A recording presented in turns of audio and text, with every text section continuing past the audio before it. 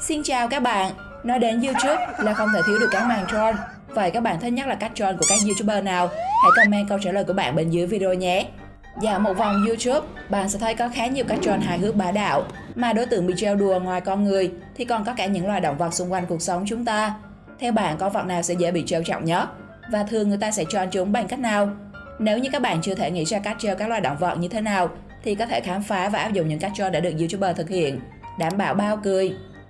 Thôi không dông dài nữa, theo dõi hôm nay mà các bạn bắt đầu khám phá video 7 màn troll động vật bá đạo nhất của các YouTuber. Nào hãy cùng xem nhé!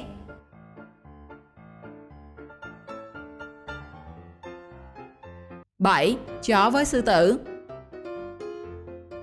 Suốt khoảng thời gian mấy mươi nồi bánh chưng của mình, các bạn đã bao giờ chọc chó chưa? Và nếu có, bạn thường troll chúng bằng cách nào? Hãy comment về câu chuyện chọc chó thú vị của bạn cho mọi người biết trong phần bình luận nhé! Không biết các bạn đã sử dụng chiêu trò gì, còn đây là cách chọc chó của các YouTuber. Trong khi chú chó đen đang nằm mơ màng ngủ, thì anh chàng này đã có cú troll bằng cách té nhào gần con chó. Và các bạn biết rồi đó, nếu là mình còn hú hồn chim én, chứ nói gì chú chó ngây thơ này.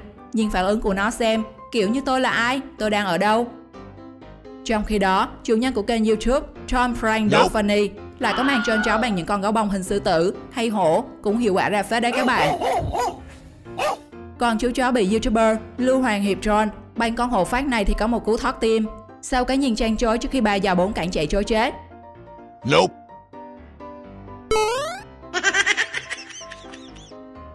Bá đạo hơn nữa chính là YouTuber loài Cop. Người này đã mặc nguyên bộ đồ sư tử vào để trực tiếp cho những con cờ hó. Dù là trong bất kỳ tình huống nào thì các chú chó cũng cong đuôi chạy mất.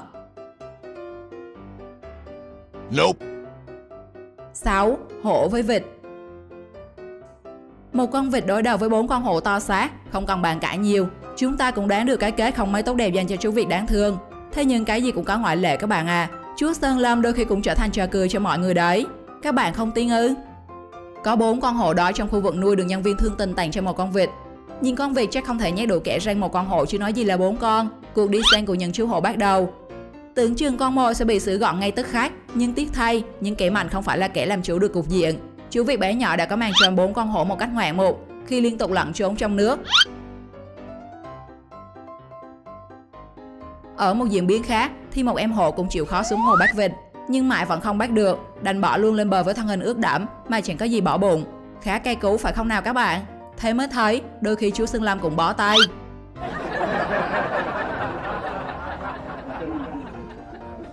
Two hours later.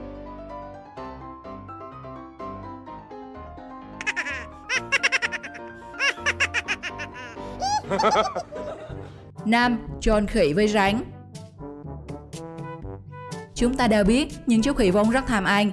Chính vì vậy mà các YouTuber đã nghĩ ra được cái trò troll khỉ hết sức bá đạo bằng một loài động vật khác, đó chính là rắn. Nhưng nó chỉ là đồ nhựa mà thôi. Theo các bạn, liệu các chú khỉ thông minh có bị lừa hay không? Bằng cách buộc các loại thức ăn hay những loại trái cây mà khỉ yêu thích vào một con rắn giả, rồi dùng những thứ khác như lá cây, bụi cỏ hay bất kỳ vật dụng nào cũng được, miễn là che được con rắn đi. Khi những chú khỉ đến lấy thức ăn thì tất nhiên sẽ kéo theo luôn cả con rắn. Cái kết có thể thấy tỷ lệ 100% những con khỉ bị troll đều rất sợ hãi và e dè trước những con rắn giả. Thậm chí những pha phản ứng của chúng như giật mình, chạy trốn còn khiến nhiều người phải phi cười.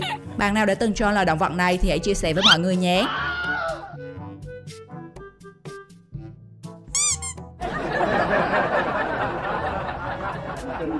4. Troll lợn rừng. Chủ nhân của kênh YouTube Troll Animal Love đã lựa chọn cho mình loài động vật cũng khá là hung hăng để trêu đùa, đó chính là loài lợn rừng. Anh chàng đã dùng một con hổ gấu bông, có gắn thêm thiết bị di chuyển và phát ra âm thanh tiếng hổ gầm. Hiệu ứng của màn troll khiến nhiều người không khỏi ngạc nhiên và phải cười bò. Khi nhìn cảnh tượng cả đàn heo rừng cong đuôi chạy thục mạng, kể cả những con heo to xác nhất trong đàn cũng không dám khinh nhờn khi đối diện với chúa tể rừng xanh. Nếu chúng biết đây chỉ là đồ phát thì chúng có sợ nữa hay không các bạn nhỉ? Nếu đem màn troll này áp dụng cho lợn nhà, các bạn đoán chúng sẽ phản ứng như thế nào? Hãy chia sẻ ý kiến của bạn trong phần bình luận nhé!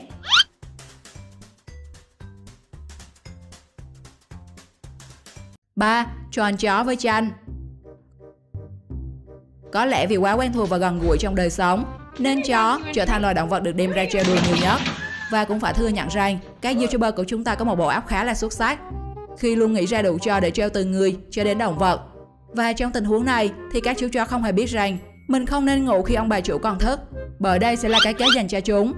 Không ít YouTuber như Lưu Hoàng Hiệp hay chủ nhân của kênh YouTube Tron Animal Love đã chơi khăm các chú chó, chú mèo đang ngủ bàn quạt chanh chua. Chú chó này đã có màn ngót ngay con gà Tây khi ngủ, nhưng lại bị đánh thức với màn cho nhỏ nước chanh vào miệng. Chua chết còn gì. Hay như con mèo này, chanh chua làm cho phản ứng của nó trở nên đặc sắc hơn khi liên tục cắn như muốn kéo đứt ngón chân của mình. Còn những chú chó con này thì bỏ luôn cả bú khi được thưởng thức vị chua đến ê răng của chanh sau màn chơi ác hơn cá thác lát của chủ nhân mình. Có bạn nào muốn thử thách trò này với boss nhà mình không nhỉ?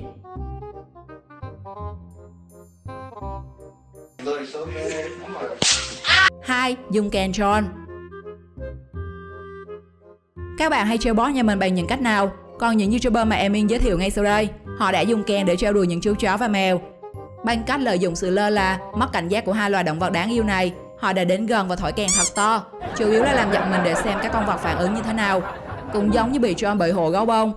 Nhưng chú chó thật tội nghiệp thay, chỉ muốn có được một giấc nghỉ trưa yên ổn mà cũng không yên với tụi con sen lắm điều nhiều chuyện này. Giật mình trong sự ngỡ ngàng, chú chó không biết trang sau may nước gì rồi quyết định chuồng luôn. Nhưng mà rất may mắn, chú mèo con này dường như là gương mặt vàng trong làng can đảm. Bởi cho dù kèn có thổi to đến thế nào, nó chỉ dừng dưng với một cái quay đầu nhìn, theo kiểu làm gì được nhau nào. Trong khi chú mèo này sau khi giật mình thì lại nhanh chóng thoát thân khỏi trò đùa quái ác của YouTuber. 1. Tron động vật hoang dã. Không chỉ cho những loài động vật hiền lành, cũng vài một YouTuber đặt ra thử thách cho mình cao hơn khi trêu đùa các loài động vật hoang dã. Điển hình như hai nam YouTuber trẻ tuổi này, họ đã quyết định thực hiện màn thám hiểm châu Phi bằng cách đóng giả ngựa vàng. Tuy nhiên khi đang tung tăng trên đồng cỏ để tròn các con ngựa vàng chính hiệu, kể cả sư tử, nhưng có lẽ với hình dạng kỳ dị này, con ngựa vàng phát đã bị hai con sư tử ngứa mắt và ngay sau đó chúng liền lao tới chặn đầu rồi tấn công kẻ lạ mặt xấu quắc này. Khi bị sư tử nhảy trồm lên người rồi cắn xé trang phục, hai nam thanh niên rất sợ hãi, lập tức cởi bỏ đồ rồi bỏ chạy. May mắn là nhờ vứt lại chiếc đầu giả của ngựa vàng nên cả hai mới không bị sư tử đuổi theo. Dù đã trốn thoát an toàn, nhưng hai anh chàng đã có một bài học nhớ đời sau màn nghịch dại này. Vậy nên các bạn đừng bắt chước họ nhé, cái gì cũng vậy, vui vừa thôi, đừng cố vui quá, không khéo lại trở thành quá cố mất.